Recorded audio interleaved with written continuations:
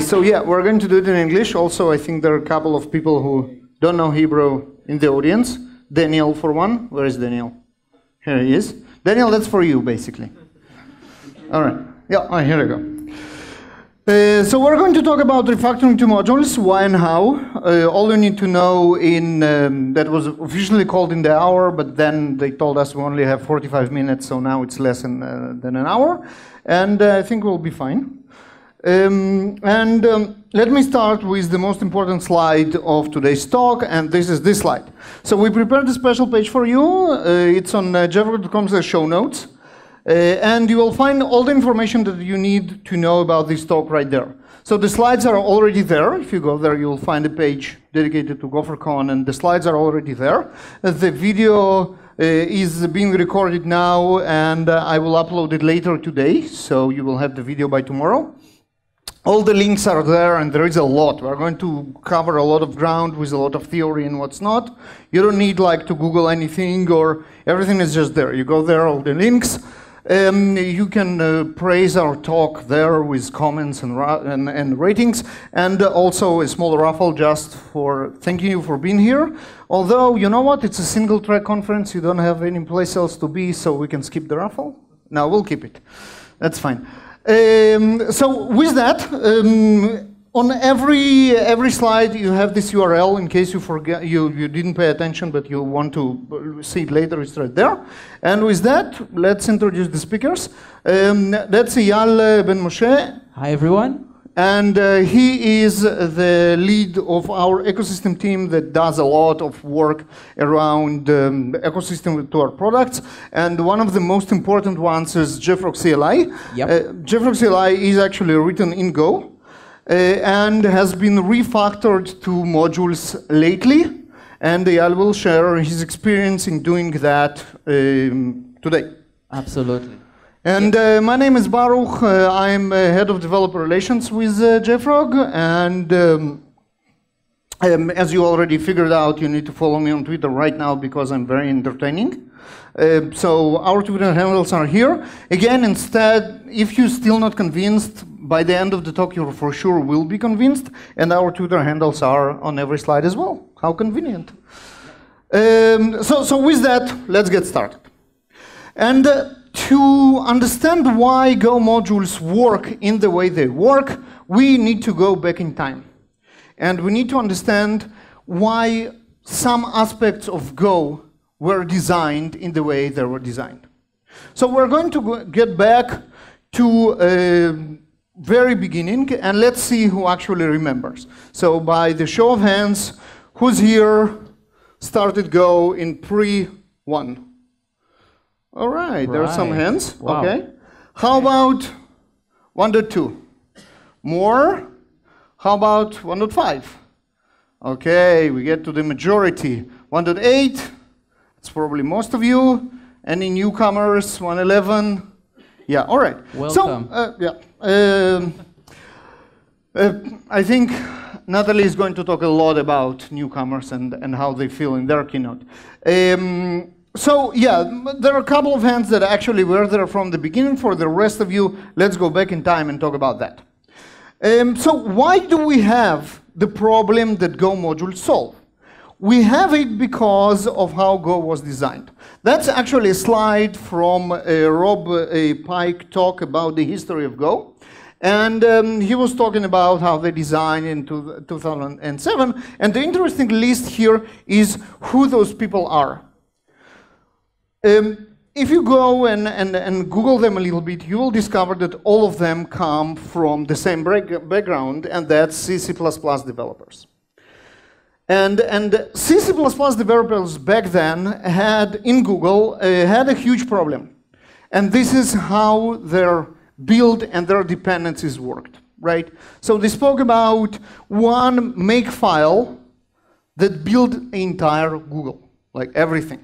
And then they later then refactored per directory build files, and that was a little bit easier. But the pain of dependencies was a huge driver in coming up with Go in the first place. right? If you watch this talk, he's ranting about developers, like about dependencies, like a lot.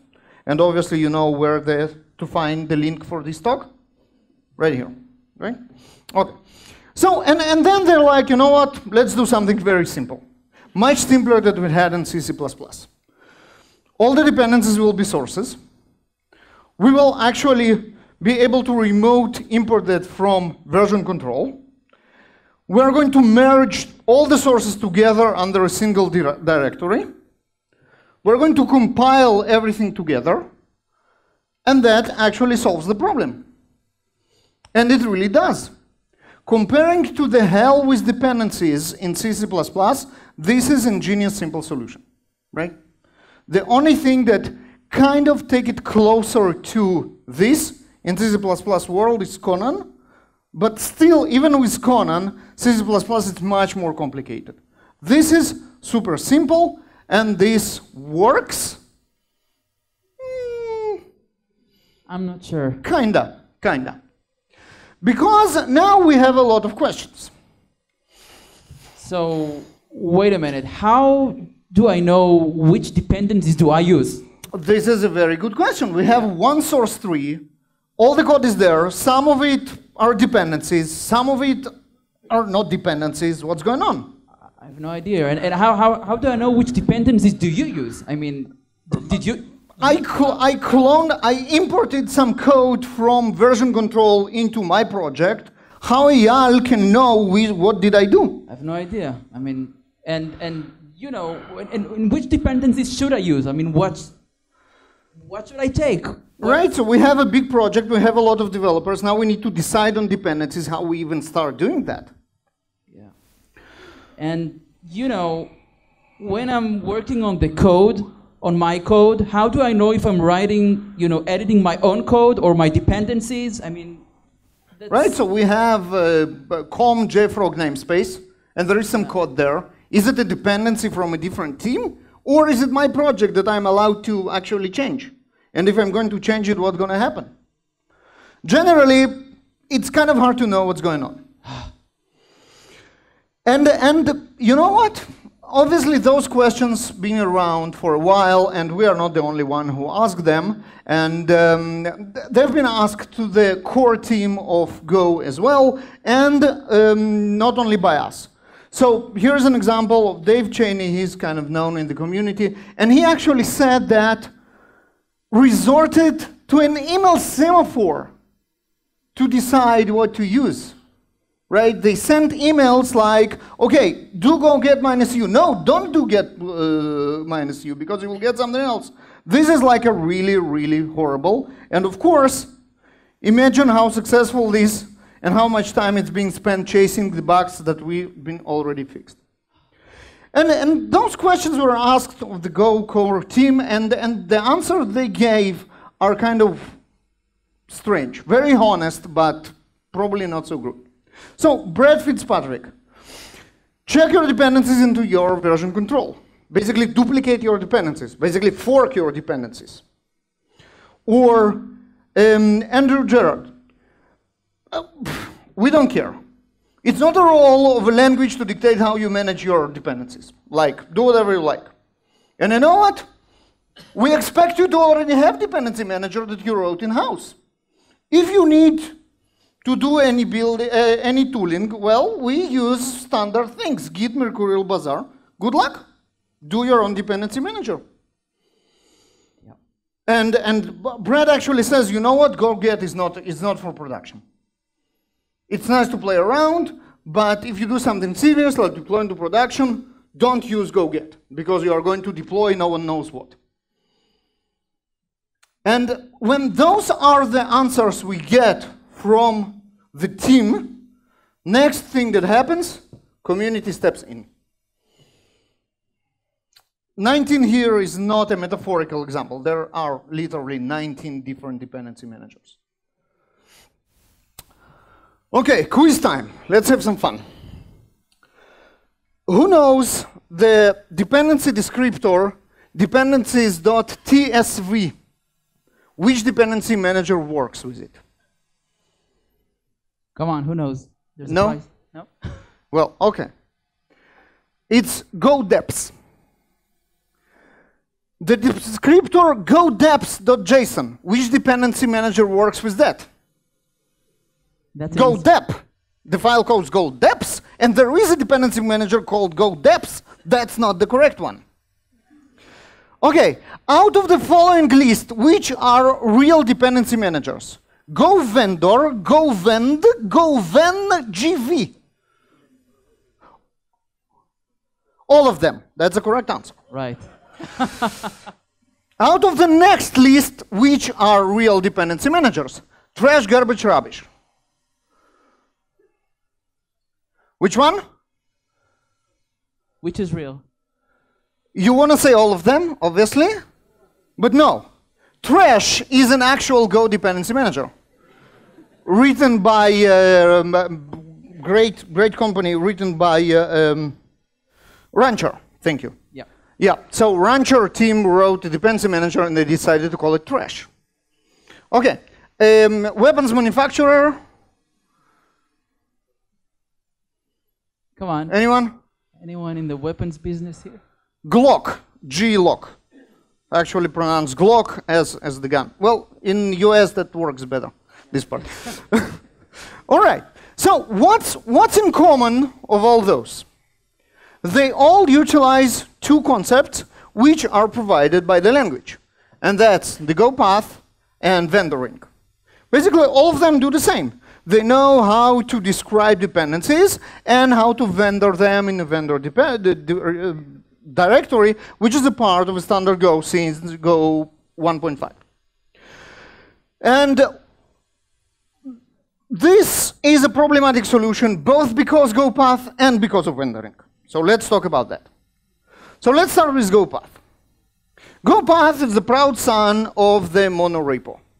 And if you Google monorepo and you go to the videos tab in Google, you will see 198 talks by Googlers and friends evangelizing how great monorepo is.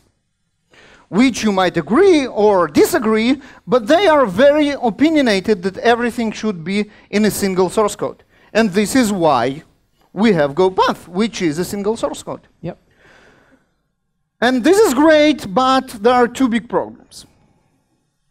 The first one is you can only have a single version of a given package under Go path. And you either switch Go path or there is no way around it. The other problem is, we already spoke about it, you really don't know if the code that you look at is the code of the project or is it a dependency. People can reason about it, right? I can look at it and I can say, oh, that's not my code. But programmatically, there is no way at all. And that's a problem. And I know a few people who cannot even recognize their own code. So. But that's, after 6 months, right. Most of us. Right. Now, what is vendoring? You know it, but just for you to think about it once more. Copy all the files from some version, from one version control repository, and paste them into a different version control repository. This is vendoring. And what's wrong with it? Everything is wrong with it. You lose history, you lose branching, tagging, you lose all the metadata immediately. Pulling updates are impossible. You cannot do git pull and get updates from it because it's disconnected from the original version control. You will eventually fix a tiny bug. You will fix a tiny bug in your repository. It won't go upstream. So you actually did a very poor fork. And you will do that. Of course, space, that's the least of the problems, but still, I mean, why do that? And obviously, good luck finding which version of the code are you using. Because there is no history, there is no tags, there is nothing. It's just a piece of code. So, and we had this, we did vendoring for Go modules, and when I asked Eyal, okay, so you use this dependency, which version it is? I had no idea. And he's like, yeah, Alex took some code and copied, pasted over. That's exactly what happened. We needed the code, right? We didn't have a package manager. So the solution was vendoring. So we just took the code, put it inside vendoring, and now, after 2 weeks, we had no idea which version we were using. Okay, so who can call bullshit on this one and say that's not how proper vendoring works? Anyone? Yeah, no, there are a lot of tools that actually do that and provide some kind of metadata, but there is actually a solution to some of the issues here, like this one and this one. Anyone? Yeah, no, commenting, of course. Thank you very much. I waited for this comment. I didn't pay him money.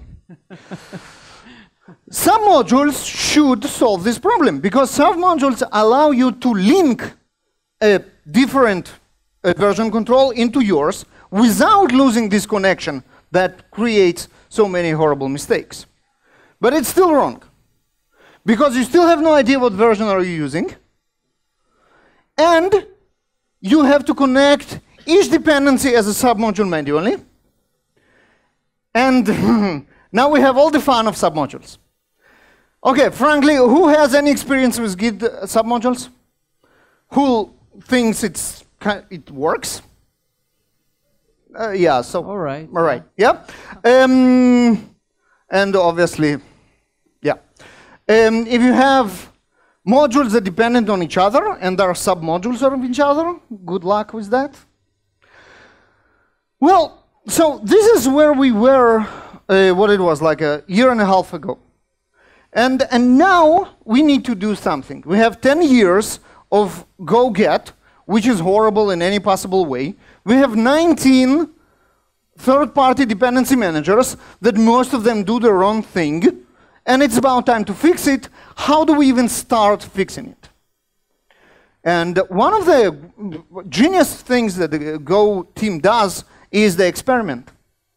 So they conducted another experiment, which is the go-dep experiment.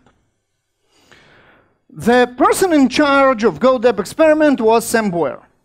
Sam Boyer comes from a Ruby background, and he's actually a very good friend of Yuda Katz. So he knows a thing or two about package manager. And he was like, yeah, okay. Woke up one morning, rolling out of bed, and thought, you know what? I don't have enough misery and suffering in my life. I know what to do. I'll write a language package manager. And then he did a lot of research, and those are the outcomes. Those are the conclusions of the experiment. Software is terrible. People are terrible. There are too many different scenarios. Nothing will really work for sure. It is provable mathematically that nothing will really work for sure. And kind of the outcome of the experiment is our lives are meaningless perturbations in swirling vortex of chaos and entropy. Awesome. This is the go-dep experiment. And he actually tried to do the right thing, right? Working in project directories, solving the Go path problem. Local cache for dependencies, sorry, that's solving the Go path problem. And version declarations, solving the vendoring, conflict resolution, right? So he did the right things, and actually, whoever here have experience with go-dep, it's a very, very good dependency manager, right? It's written on the shoulders of giants. He learned a lot about, obviously, Ruby, that's his background, but also Java and NPM and other dependency managers learn from their mistakes and their successes. go-dep is actually good. But it failed on about conflict resolution. So basically, there are two approaches. One approach advocated by Sam Boyer was recognizing that problem of dependency conflicts is what called the SAT, the Boolean satisfiability problem. I don't know algorithm, that's probably why I'm not in Google, but he obviously knows, so that's kind of a very, very hard problem. And the solution to this problem is SMT. They also give 3 letters acronyms, so even if you had a slight change to understand it, now we can't. Yeah. So SMT stands for, I have in show notes, satisfiably modular theories. This is how you solve the Boolean compatibility problem. Now, very good, awesome. Russ Cox, who is now leading the Go project, didn't like it because what he was saying is that's not the Go way. It's complicated. It requires a lot of understanding. It has too much flexibility. We want to keep being easygoing language, even if we cover only 95% of the scenarios and not 100, but we want to be 95% simpler. That's what we want to do. So instead, he went with MVS, which stands for minimal version selection. Suddenly, those words I can understand. Minimal version selection. Makes sense. And SIV, which is also simple. Semantic import versioning. Right? Complicated, simple, Go goes with simple. Yep. So this is why, after this experiment, which was successful, right? A lot of good stuff, we actually move to the real thing, which is Go modules. All right. This is where we stand. Okay? So let's talk about Go modules. And the concepts of Go modules is very simple. Everything should work as it worked before, from the user experience perspective, but solve the problems that we want to solve. So all we need to run is Go mode init. It creates Go mode file, but then the rest is absolutely the same. We add imports in the code, and everything just works. Which is kind of weird, because how it can work now when we have versions, when we have caches, when we have stuff, which is obviously much more complicated than just resolving the latest source code and putting it in our Go path. So there is some black magic behind it, and we're going to talk a little bit about it. First of all, this Go init does a lot of heavy lifting by taking the 9 most popular dependency managers out of 19 and converting their dependency descriptors into Go modes. So if you expressed your dependencies in any of those, they will be automatically converted to Go modes. You don't need to do anything. But the interesting magic is what happens to Go mode when you add import and then run a Go build or Go get. So first of all, Go checks the URL of your import. And if it is a URL of a module repository, it will download the module. If it is URL of version control, it will clone the sources, create a module on the client, and use the module. If it is a web page, it will look for a Go import meta tag, follow the URL in Go import meta tag, and do one of those 3, obviously, recursively until it actually can satisfy the dependency. Right? And once we found something, either it's a module or it's a source, now all we need to decide is what version to take. And this is very simple. We're going to select the latest compatible version tag using semantic import versioning. And this is where all of you go like, what? Every word in latest compatible version tag doesn't make any sense. Because who decides what's compatible? The answer is, let's rely on semantic versioning. Which is kind of a naive approach, Come on. I would say. But let's pretend semantic versioning works. And let's pretend everything that is released after 1.0 all the way to 2.0 actually compatible. No. No. That's the idea. No. And the premise here is very simple. We define an import, and we go to the version control, and whatever latest there, as long as it is a major under the same merger version, after 1.0, should be compatible, so we can take the latest for the first time when you add the dependency. But, you know, people do break changes. And even if they want to work with SameVer, and they change major version, how do we express that we actually want now version 2 and not version 1? And not everything, the entire history is backwards compatible. That's all very, very simple. Incompatible code can use the same import path. That means that if I have a major version which breaks backwards compatibility, it has to be a different path. It's like we have a new product. It's like we have a new dependency. It's like whatever is not compatible cannot use the same path.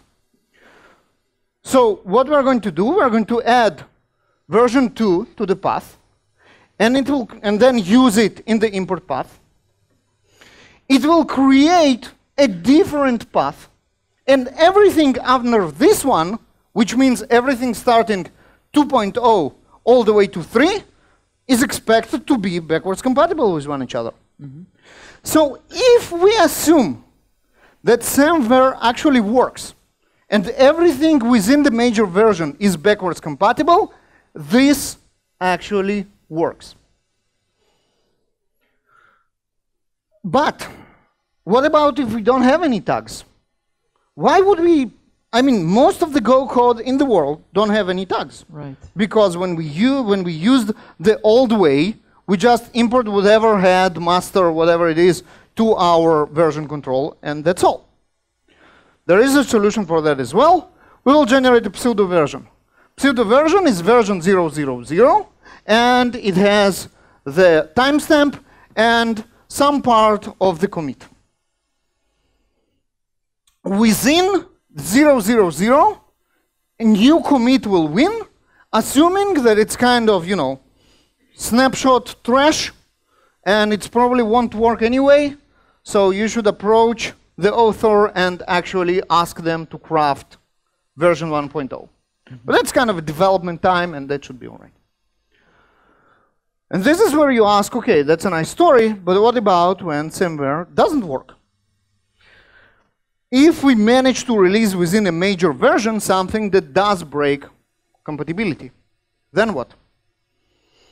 The answer is we can skip bad versions. You remember the minimal version selection? This is it. You can say, well, yes, everything in 1 should be backwards compatible, but actually everything backwards compatible only starting 1.3. So you can kind of limit the minimal version that you need. If you need even more control, you can exclude a version, and you can say, okay, everything is good except 1.3.5. Or you can replace a version and say, every time you try to pull 1.3.5, actually put 1.3.6. So far, so good? Yep. All right. And now, the only thing that we need to talk about is the Go path. We covered the part of the versions. Now, from vendoring, we move into what the rest of the industry does, and that's a hierarchy of module repositories. And Go modules define an hierarchy of caches. It starts with the public modules repository as a top level caching, and then you have your organizational modules repository, and then you have your local cache. Note that your local cache is actually Go path. You used it for development, now it's just a place for caches. If there are any Java developers there, you can think about it like your .m2/repository thing. This is what your Go path now becomes. Right? So in going from the other direction, local cache on the developer machine, this is after more are resolved or built on a client, this is where they're cached. And this is Go path PKG mod, and it provides immediate access to your local machine, obviously.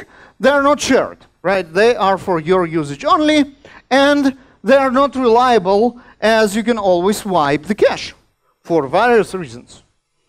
Who of us didn't format their like rm -rf on the root, right? So they are not very reliable. The next level that is more reliable is your organizational modules repository. For example, JFrog Refactoring project Athens. If you want to learn more about JFrog Refactoring, our table right there. That's not a product pitch. It provides faster access. It's your organization and it's your intranet. And it provides reproducible builds as it caches the dependencies that you used once, and you will be able to find them again for build reproduction, which is cool.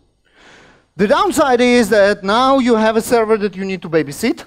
So it requires maintenance, backups, cleanups, and all the part of it. You can have it SaaS, but anyway, it's a server in your responsibility.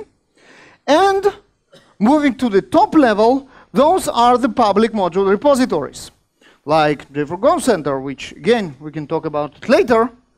Google also announced the vision for a federation of public repositories, that it will be a lot of public repositories that will talk to each other, and there was notaries that will verify that whatever is there actually reliable, etc. And it provides fast access. You use CDN and these kind of tricks. And it provides reproducible builds as it caches the popular and requested dependencies from version control. And even if someone deletes their own project from GitHub or messes with the tags, replacing the content, whatever is in Go Center will rely there, and you will be able to rely on it. It's highly available. It doesn't require any maintenance. It doesn't require any maintenance. Yeah. No, it doesn't. And it's actually free, right? So that was the theoretical part, and now we have 10 minutes for a demo. Yeah, you want to see something? Take it away. Look what a wonderful give I prepared for you. Wow. Come on. Right. Okay, and now we're going to do the most dangerous part of the entire talk, and let's switch computers mid-flight. So this is our JFrog CLI project. So now, as you can see, it's like going back to the past. We have a project with the vendor directory, which basically has. So basically, our vendor has all of our source code. That's the way we used to work. Okay, and basically, what we wanted to do is move to Go modules because of all the reasons that Baruch explained. By the way, notice that we have here an internal module called JFrog client inside the code. So this is also something that we want to make a module later on, okay? So that's kind of a monolith, and this is just a package inside the same project. Exactly, okay? So this is our project, okay, right here, and we basically we see the vendor directory right here. So let's just convert it to Go modes, okay? Live, that's like, yeah, unbelievable. Basically, yeah. So never tried before. Yeah. So in our JFrog CLI project, actually the main function is not at the root. So let me go to where the main function is. And there it is. Okay. So basically what I want to do is I just want to build my project without Go modules because I haven't converted it yet. So what I need is still the code path. Let's just see. Oh. Yeah.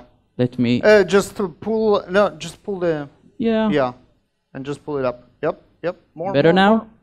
Okay. All right. All right. So I don't have my Go path configured. So let me just do it real quick. So I'm just. Yes. A bit higher in a minute. Yeah. Okay, let me take it higher.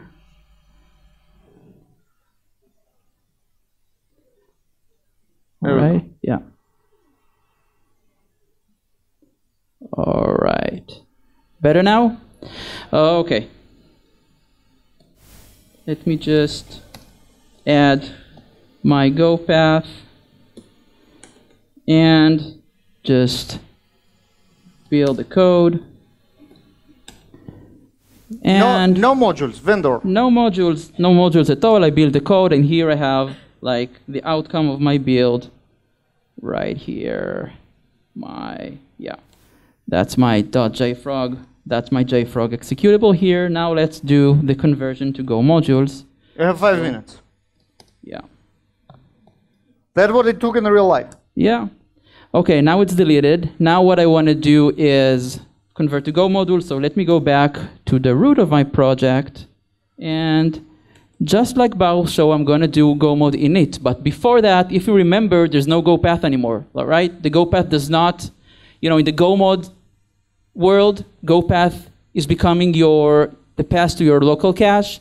So let me just remove my Go path. Sorry. The heart of every Gopher in the world bleeds when you remove the Go path variable. Yeah. Okay, no Go path. Now let's do Go mode init. And here I have a Go mode file right here. Okay, now if we look at the content of the Go mode file, you'll see that it basically includes no dependencies. Okay, it only includes the name of my module, which Go figured out from my, my .git cache. Yeah. Okay, all right. Now let's fill it up with dependencies. So basically, all I need to do right now is go and build my code. Okay, so let's go back to where my main function is right here, and do Go build. And what actually happens now is this semantic version importing, you remember? We already have the import statements, so now Go will go to whatever is there, and we'll take the latest version of the module that it finds, or clone and build the module locally. There you go. And creating some pseudo versions for JSON parser and crypto, but actually finding tags for others. And I think we're done. Yeah. You want to show the cache to verify that it's there? Yeah, absolutely. So since I removed my Go path, so if I had my Go path configured, that's where my cache would be. But since I don't have Go path, so the default for the cache is under my user home, and then Go, and then you have here under PKG. You have mod cache. Sorry.